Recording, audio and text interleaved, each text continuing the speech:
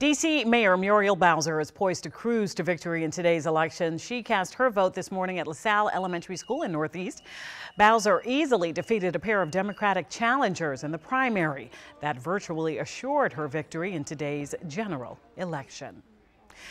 What we heard loud and clear from primary voters back in June was that they wanted a seasoned leader who's had the experience to make tough decisions and to bring our city back from the pandemic, and that includes investing in public safety and making the tough decisions that need to be made.